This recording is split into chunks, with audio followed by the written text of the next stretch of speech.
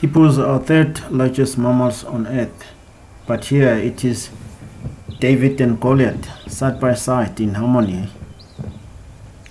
I don't know much about this squirrel. I've never seen it. I don't want to talk about something I've never seen with my own eyes. You know what I mean?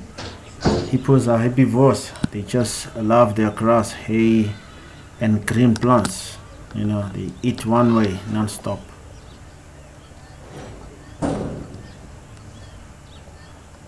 Squirrels have 4 front teeth that grow continuously throughout their lives.